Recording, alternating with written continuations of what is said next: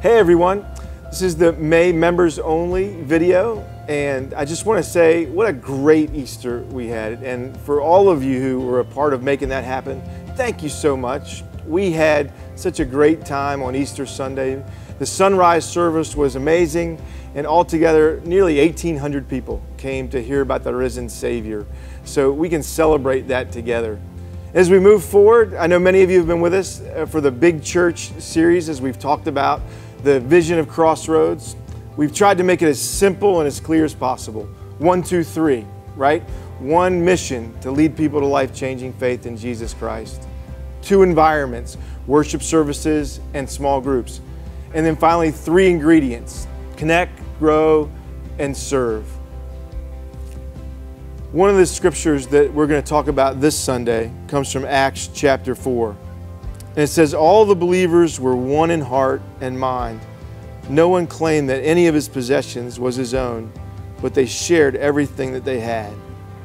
You know, that's the heart of what we're doing, is that we would be one in heart and mind. And so that the vision of who God has called Crossroads to be would be something that everybody here would embrace.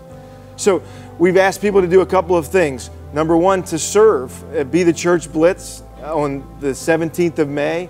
Many of you have already signed up. If you haven't, it's not too late. You can sign up this Sunday. And then coming up this Sunday, May 11th, we are asking everybody to participate in our vision offering. We're going to have a great service together. We're going to have baptisms that we celebrate during the service.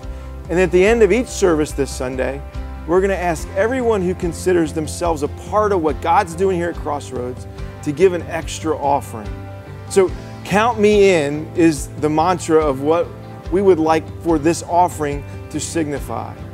I hope that you'll prayerfully consider being a part of that, as we have the impression that God's just getting started with what He's doing here at Crossroads, and through you and through me.